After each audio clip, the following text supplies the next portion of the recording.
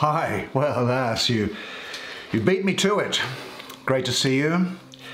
Welcome, ladies and gentlemen, and welcome in particular, that'll do it, welcome in particular my subscribers to your Aries May 2020 reading. I'm Nigel Saint James, for those who have not met me before. Well, subscribers, we have the best family on the YouTube, don't we? We have great fun here, and I always look forward to seeing you each month, and I look forward to your comments and corresponding with you. It's the highlight of my day very often to be able to converse with you, and of course I've seen some of you with private readings, and it's been great to get to know you better. And of course, if you want a private reading, then just check out the details in the subscription. Anyway, today we're going to use a theme card, we're going to use some tarot, and we're going to use some playing cards, probably for the last time for a while, I think. I like the playing cards. I use them extensively in private readings, but the meanings which come up from them from private readings are often very interesting for people. So let's get things underway. There you are. So let's get things underway, shall we? Now let's have a look and see what the theme is. Is anything jumping out? Is anything jumping out? You know how this works. Well, I'm just going to pull something from in between here for you, Aries. Return to country. Well, that's very interesting. Let's have a look now at the tarot. Now, this tarot deck I picked up from an artist in San Francisco.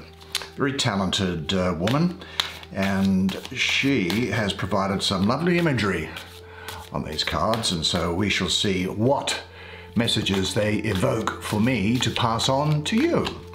And let's have a look to see what there is first. The Five of Swords, the Six of Discs, the King of Staves, the Five of Staves. Of these two, which do I feel is the better one? I'm getting this vibe here, so let's do this one. The Nine of Staves. Okay, it's them, and now what about a couple of these playing cards? Now the imagery on the playing cards is of statues, really, and churches. Now, don't take anything negatively from that. I'm certainly not here selling religion, but I particularly like the images that's on it, which is why I use this deck. And I very often use it in private readings. And in fact, there's a number of decks I use in private readings. One is a very old deck, which I've been using for about 30 years. So we'll see what this one has to say for us. We'll take three, shall we? The Queen of Hearts. Ah, that's you, I think. The Seven of Spades. And the Six of Clubs. All right, my beloved, why don't you come and sit down next to me, and I'll do the reading for you. All right, Aries, let's have a look at these and see what they have to say for you now. Now look at this message that's coming through here. This is a card, Return to Country. And I'll tell you, the artwork is really Australian Aboriginal, Indigenous artwork. Returning to country is when Aboriginal people return to where they were born and where their family's spiritual links are. It is often a wondrous event filled with joy, love, and friendship from family. However, for those who return to a country in which they have limited or no connection, it can be a difficult journey to undertake. Return to country is a journey that exceeds the limits of time and is a spiritual journey, returning the Aboriginal people to their dreaming. Now for you, you might consider what returning to country means for you. Now I can imagine that it is a time for you to be returning in upon yourself and who the real self of you is. Now you may say, who am I? Well, ask yourself the question, who am I? Take away the personality, yet you're still you. Take away the clothes that you wear, and you are still you. Take away the material trappings that you have, and you are still you. Take away the physical flesh that you are encased in, and you are still you. And yet that real you, the essence of who you are, the spirit that is you, this is a time for you to return in on that and to contemplate who you are and what you are here to do. Now, that being the case, let's have a look at this card here. I told you the artwork on this was rather interesting, didn't I? This is a card which is the Five of Swords. Now you may say to yourself, ooh, the five is difficult. Well, for me, the five can sometimes be difficult. The five, from a mystical, numerological sense, has a very deep connection with the planet of Mars, which can be very fiery and bring about exaggeration and change.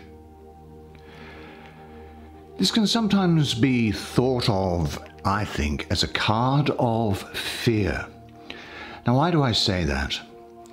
Well, because the astrology for me is Venus ruling the first decan of Aquarius, that 22nd to the 29th of January.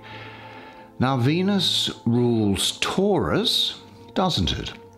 Venus ruling Taurus. Well, Taurus is an earth sign, but here we have Venus ruling Aquarius in the card for me, which is an air sign.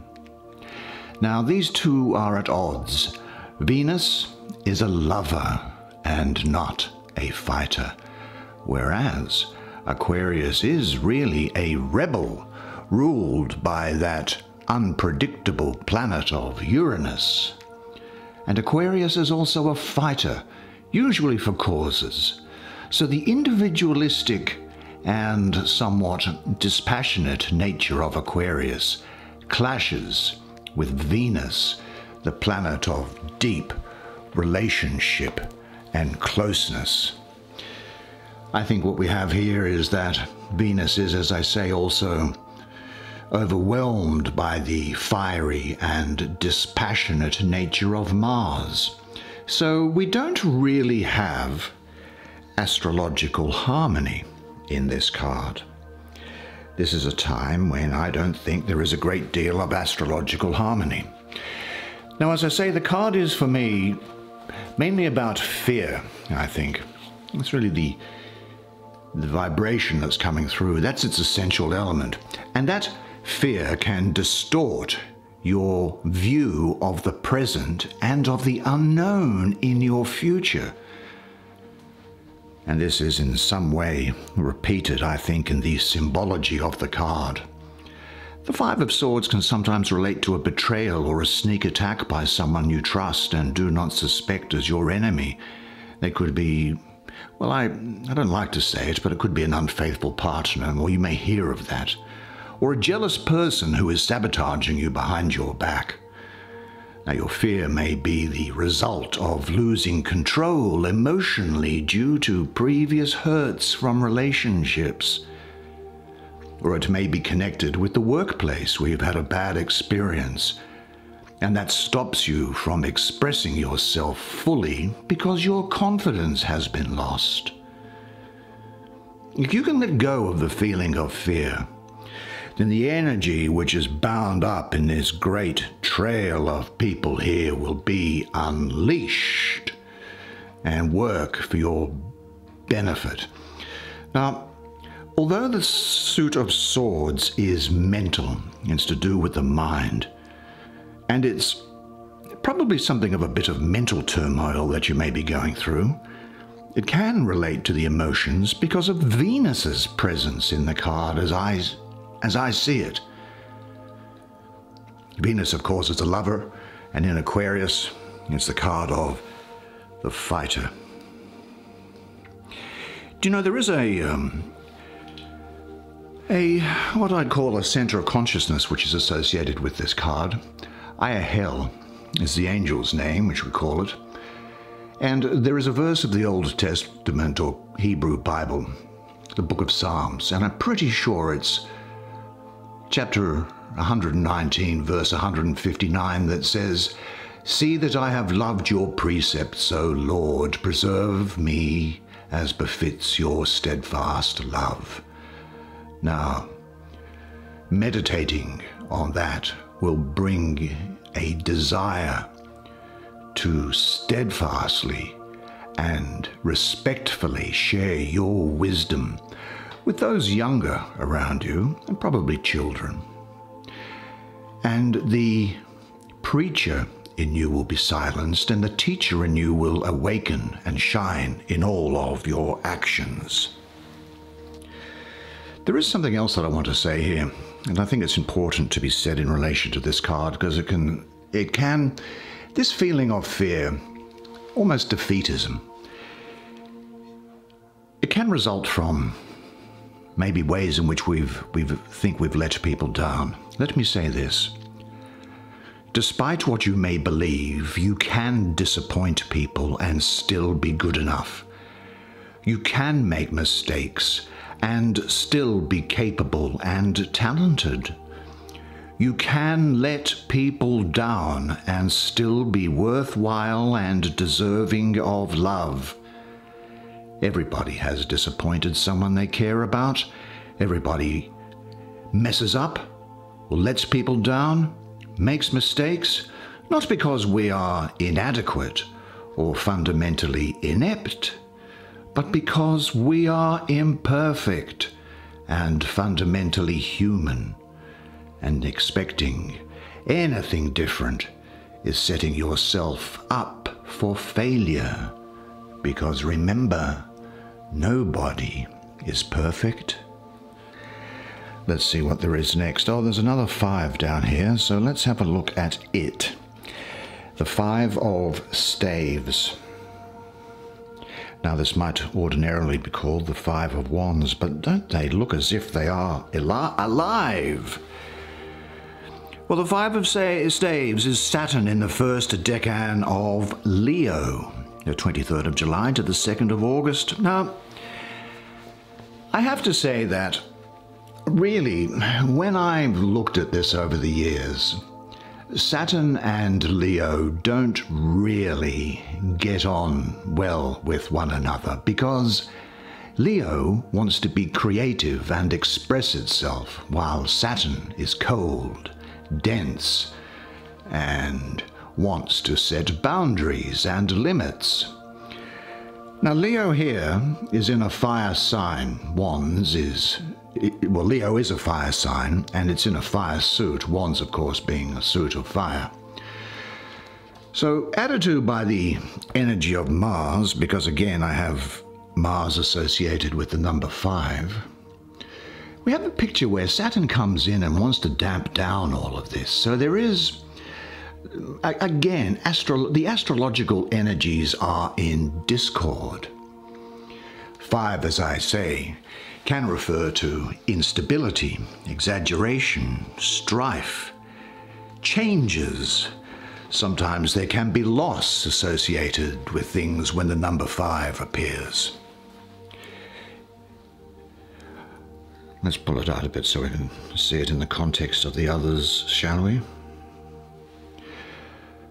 I'd say this: you might be in the middle of a conflict, a tension, or a competition, and it's impacting your ability to move forward with your goals. Now, sometimes, of course, conflicts can be positive because they require us to put our best foot forward, to make the best of ourselves. Well, this 5 of Staves often points to competition with people who have similar qualities and experiences to you. They may look like you, they may be as attractive as you, they may have the same sort of intellectual qualities that you do. Now, you may not have had to face the fire of competition before, But I think now that you will, and you will learn what competition means, and in particular, what competition requires. The Five of Wands encourages you, I think, to also make an effort to understand the differences between people's cultures, backgrounds, and opinions. It makes you more rounded and wise. The competition I see that you have here is going to be sorted out within a period of 5 months, I think. Again, there is a center of consciousness associated with this, Jerethel, and I again go back to the book of Psalms, chapter 140, verse 2, which says, "Rescue me, O Lord, from evil men, save me from the lawless." Now, meditating on that removes the dark force's presence from your earnings and its destructive influence from your life. The light is now your silent partner. You will be surrounded by protection. I have this suggestion, and it is to go step by step. Take everything a little easier. And have this thought in mind as well. I am more and more capable now of expressing my feelings and my creativity in work. Yeah. In this situation, the danger of resigning yourself is great. Saturn really reminds you that all things must be taken care of step by step. But don't let yourself be overwhelmed. Always look again to the flames which make up the suit of wands, which burn on despite impediments. And when you draw this card, as you have done, it is a sign that you are ready to face the situation and to do something about it. Good for you. Good for you. Where shall we go? Oh, we have such good things here. Let's have a look at the King of Staves, seeing as we were talking about staves. Yes, the King of Staves, the Lord of Flames and Lightning, the King of the Spirits of Fire. Do you know, I see a lot of Sagittarius around this and also a lot of Scorpio around here, so I think that you are going to have dealings with Sagittarians and Scorpios. I think if I was to try and work out what his moral qualities were, I'd say that this is a man, and there can sometimes be women, of course. The court cards are gender neutral. A person of activity, generosity, quite impetuous, quite proud, very swift in their action, but their actions can sometimes be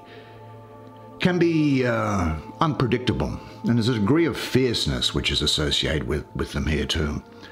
I think what this is saying to me, though, is that there could well be some startling, perilous, or sort of revolutionary kind of elements contained in the events around you.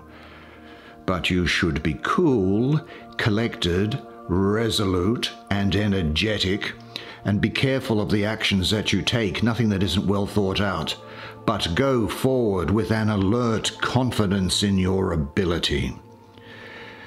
This king here, whatever his moral qualities are, as I say, he's really ill-fitted to carry on his actions once he's the fiery part of fire in an elemental sense. And so he's unable to modify his actions according to circumstances. It's almost as if he has one bullet in the barrel, and he shoots that bullet, and that's it. He's done everything. But this is about you finding your vitality, trusting your gut instincts, letting your hair down. Give yourself a pep talk. Believe that you can do it. Now, as an event that's around you, you may well be involved in a journey or some sort of travel, and there may well be a change of job, or possibly even a promotion for people who are in the workplace. I think your creative ideas are going to be brought into action, and you are going to have the courage of your convictions. Now, kind of seek out situations and opportunities that challenge you and engage them with all of your energy, and have this thought in mind. Every challenge which arises helps me grow. Every storm strengthens my roots. I might deal with this 9 of Staves. Now again, staying with the same suit. This is such a great card to finish with, incidentally. This 6 of Discs. I'll give too much away now. Let's have a look at this. The Nine of Wands, well, the Lord of great strength. It is the moon ruling the second decan of Sagittarius. And the 9, for me, mystically, is also associated with the moon, so we have a double lunar influence, as the moon is ruling both the astrology, the moon ruling the second decan of Sagittarius, and the moon being associated with the number 9. So I think what we have here is that great determination and strength of character will be had by you, courage under fire, defending what you have worked for, and I think a great belief in yourself. And you should have a belief in yourself. I mean, you are the poster child of the zodiac, are you not? I think what we can also say about this card here is that this is about long-acting endurance, reaching into yourself. That's the moon, reaching into yourself and discovering new depths of strength and power that you probably thought you never had. Now, you may encounter obstacles, but you will have the strength to overcome them. And when this card comes up in this position, with this card above it, you can be reassured that you have what it takes to get by, even in times of difficulty and stress. Inner strength is going to rise up and guide you towards your goal. And in the process, you're going to learn more about yourself and your abilities. And you're going to gain a new all-round perspective, which brings you security and self-confidence. Now, pay attention to your dreams at this time. Dreams can often be quite insightful as to what is going on. Have this thought in mind, and it is, I know more and more clearly who I am. This recognition leads to the full development of my potential strength. You are in the process of discovering your real strength. Trust your inner guide. Yeah. You may be a little bit afraid of your own strength. Who knows? Let's have a look at this.